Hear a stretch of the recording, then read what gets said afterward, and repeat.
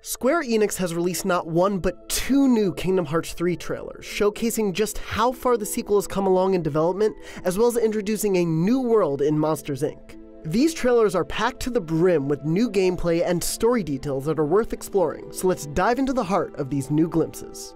The main D23 2018 trailer kicks off with the surprising reintroduction of Marluxia, the former leader of Organization 13 while they were stationed at Castle Oblivion. Sora battled and defeated the nobody Marluxia back in Kingdom Hearts Chain of Memories.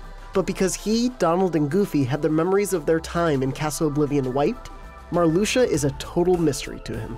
It's unclear exactly how he has returned, likely as part of Xehanort's adventures through time and space to form the true Organization 13. But he's back with a vengeance and his memories fully intact. But the centerpiece of the trailer is undoubtedly the reveal of the previously leaked Monsters, Inc. world. Sora, Donald, and Goofy all get awesome monster transformations. It's unclear exactly when in the universe the story of this world takes place, but it's pretty likely in the midst of the original movie and possibly right after. The Monster Factory is still scaring because it cares, but later in the trailer, a gauge for Boo's laugh power appears, indicating the monsters learn the power of laughs at some point in the level. Our first look at gameplay in the Monsters, Inc. world confirms a nice touch we haven't seen yet in Cage 3 footage. World-themed command menus. Yes, it's a small thing, but seeing the command menu change to fit the aesthetic of each world in past games has been a delightful little touch. It's nice to see it return in every world teased in both trailers, and maybe an indication of just how far along development is. Atop the Monster Factory is where we also see this world's Keyblade for the first time. You'll notice the end of the blade is wearing a monster helmet, while the charm appears to be Boo in her monster costume. It is freaking adorable. Speaking of that Keyblade, we also get to see two transformations for it in this trailer. The first is Quick Claws, in which the Keyblade splits into two metal chompers on Sora's hands. Much later in the trailer, we also see the Twin Yo-Yo's transformation, which also splits the Keyblade into a dual set of weapons. With both of these transformations, Sora's grayish-blue fur transforms into an orangey shading with pink highlights. What's interesting is that Sora is fighting with each respective world's Keyblade within that world. Normally, Keyblades were world completion gifts. Sora seemingly receives new Keyblades at or near the start of these levels, which ties into just how important the new gameplay variations for each Keyblade seem to be in their respective worlds. One small thing to note about the battle footage seen throughout the trailer. The MP orbs are no longer clear as they were in Kingdom Hearts 2, but this will be unsurprising to anyone who played through 0.2 A Fragmentary Passage. Aqua's magic orbs in that game were also a richer shade of blue. Getting back to Monsters, Inc., the Pixar film's iconic doors return in Kingdom Hearts, though it's unclear if Sora will actually get to hop through to different locations using them. Whether or not he actually does, there's no doubting the cavernous scale of the Monsters, Inc. world is impressive, and an indication of truly just how big each new world is.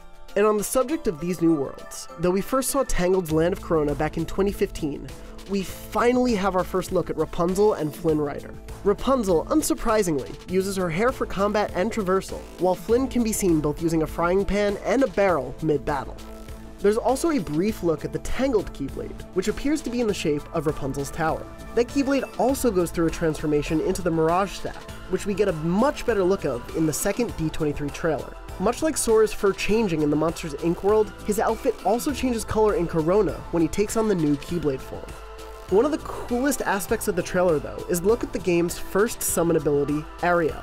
Past Kingdom Hearts games largely just replicated the look of a Disney character and had them appear in battle, but Ariel's summon is a gorgeous take on the mechanic. Ariel melds with the water, which cascades around Sora like a tornado.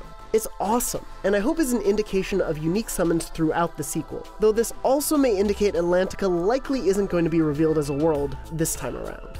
The trailer also hops back into the world of Toy Story, which most interestingly showcases a seeming boss battle in the world. Based on its health meter, I'd estimate this is one of the earlier worlds in the game, but the battle still looks appropriately epic.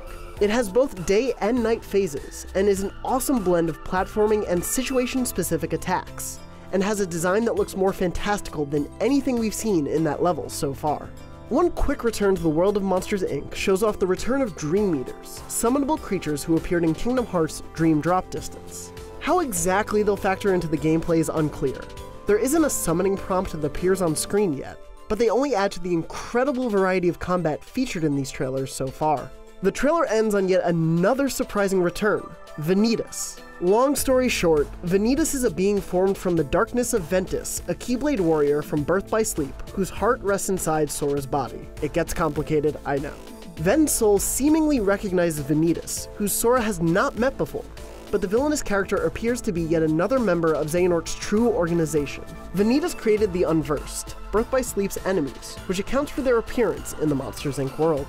Now, let's hop back into the second trailer, which highlights Utada Hikaru's new theme song. The trailer showcases footage from Mount Olympus, which is almost identical to the footage from the E3 Orchestra 2017 trailer. It's important to note Sora now appears in his KH2 outfit here, and Hercules is not in your party while diving in, while he was in that previous trailer. Last but not least, one final story tease. Riku and Mickey appear in the Realm of Darkness's most visited beachside spot, sporting their new duds, likely given to them by Yen Sid in the 2.9 cutscene featured in 0.2 A Fragmentary Passage. Riku and Mickey are on the hunt for Aqua. They likely just finished a massive battle too, because Riku's Keyblade, the Way to the Dawn, is now broken. But rather than fully retiring it, he leaves it in case my other me needs it. There's no indication of who the other me is, though my money isn't on the Riku replica featured in Chain of Memories. That character, though he played an important part in that game's narrative, hasn't really been a key player in the series' overall mythology. We likely won't find out who exactly that is until Kingdom Hearts 3 is released later this year. But until then, be sure to check out our analysis of recent Kingdom Hearts 3 rumors and our breakdown of last year's D23 trailer. And for all things Kingdom Hearts, keep your key locked right here on IGN.